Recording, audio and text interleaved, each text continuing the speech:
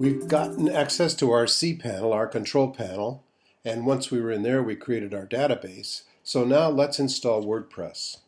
Now WordPress is a CMS, Content Management System, and it's open source and it's available for free. So we're going to go out to WordPress.org and we're going to download the files we need. Now, there's two different types of WordPress. There's a WordPress.com, and this is where you can set up a blog automatically, and you just log into this website, and they have done all the work for you. The downside of that is you can't use your own or your client's domain name. It has WordPress in it.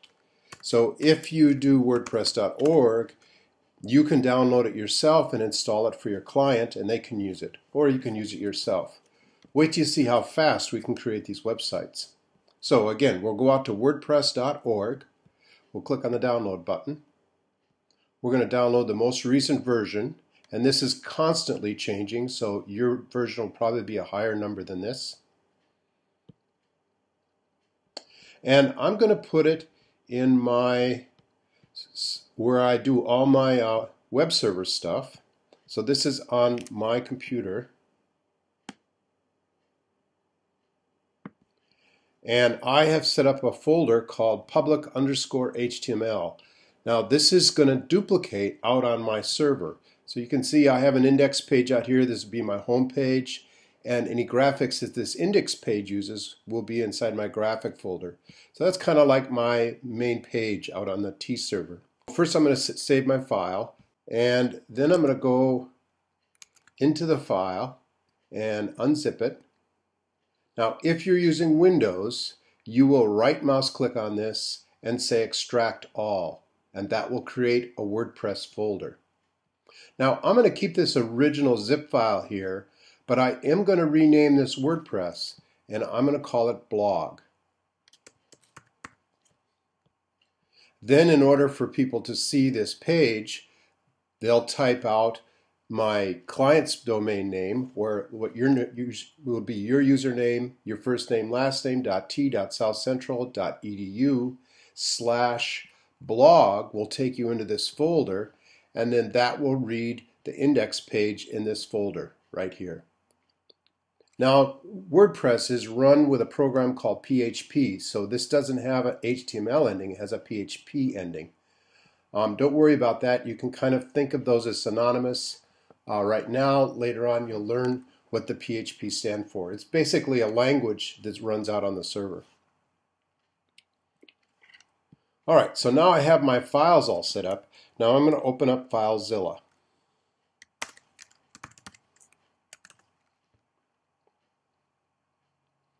And what we're going to do is we're going to FTP out this blog folder out to our server. So let me resize my windows.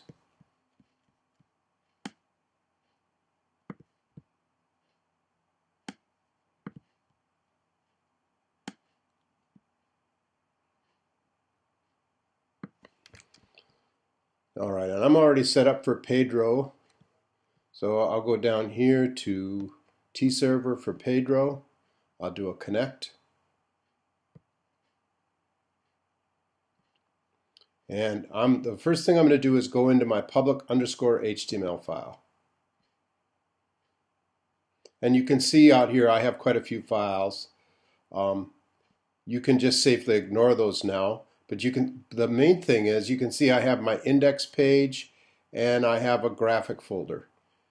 And then all these subfolders out here are my other projects that I have going on.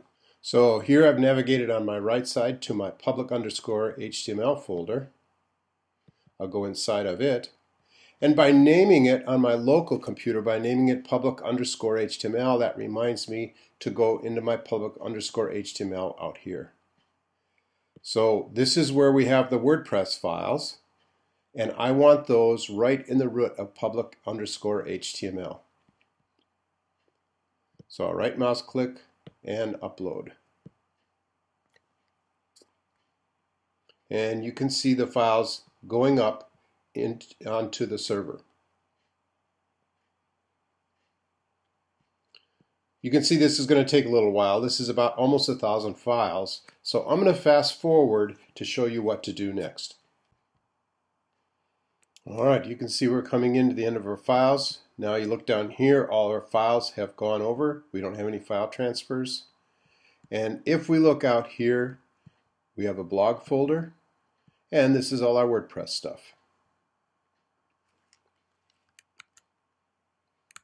So we're going to go back to the browser and we're going to visit our website. So we're going to go http:// do your username .t.southcentral.edu. Now notice this is HTTP. This is a regular user going out to your website just to view it. But we don't want to look at the home page. We want to go out to the blog. So we're putting in the blog folder, and that's going to automatically run the index file. Oh, we got a problem.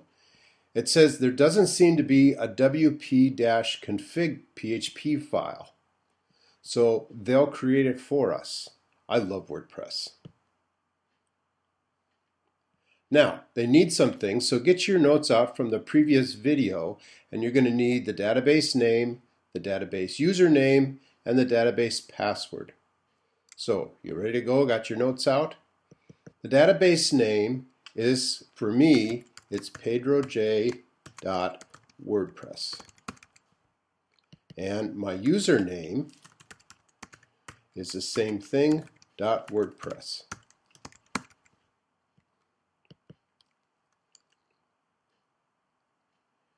And my password is this is my database password now. Your local host is correct. It's local to the server, so don't let that throw you. And we're going to leave our table prefix the same. So the only three things you have to change are these three things, but you have to have them exactly right. And yes, upper lower case do matter. All right, finally, we're run the install, and we want to give it a title. So web dev demo, or you can title it anything that you want. I usually set up my username as peter.johnson. Again, now you want to write this information down because this is a third set of user ID and passwords. So this is the set of user ID passwords for your WordPress application. So you can go in and make changes. I'm going to use this same password. That's kind of my universal password. And I'm going to do my email.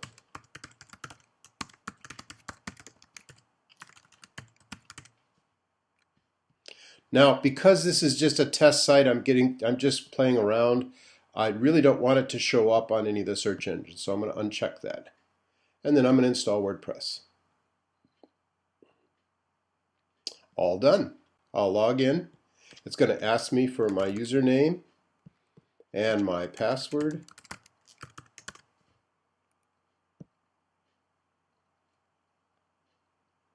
And here I am in the control panel for WordPress. Now notice the HTTP. It's my website /blog, and to get into this control panel for WordPress, I go into wp-admin.